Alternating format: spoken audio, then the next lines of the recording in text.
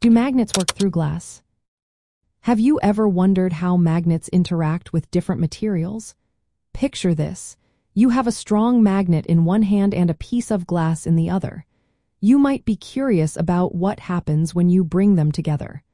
Let's take a closer look at the science behind magnets and glass. Magnets operate based on magnetic fields, which are invisible forces that can attract or repel certain materials. These materials typically include iron, nickel, and cobalt. Glass, on the other hand, is a non-metallic substance that does not contain these magnetic elements. When a magnet is placed near a piece of glass, the glass acts as a barrier. Since glass is not magnetic, it does not enhance or diminish the strength of the magnet's field. This means that if you place a magnet on one side of a glass pane, it will not be able to attract or affect any magnetic objects on the other side of the glass.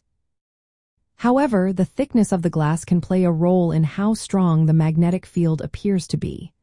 Thicker glass may slightly reduce the strength of the magnetic field, but the effect is generally minimal. In practical terms, if you are trying to use a magnet to pick up a metal object through glass, it will not work effectively. In conclusion, while magnets are fascinating tools that can interact with various materials, glass is not one of them.